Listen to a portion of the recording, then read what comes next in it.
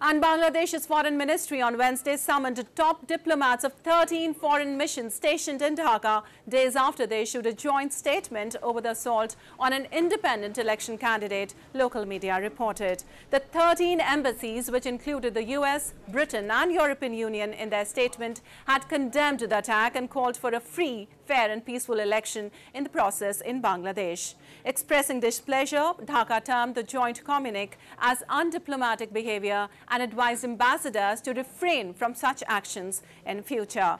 The diplomats were warned that bypassing the government and behaving devoid of neutrality will create a crisis of mutual trust. News agency UNB quoted Deputy Foreign Minister Shahriar Alam as saying, "In past few months, Western governments have raised concern over the election process in Bangladesh. However, PM Sheikh Hasina's administration has termed it as foreign interference in the country's internal issues."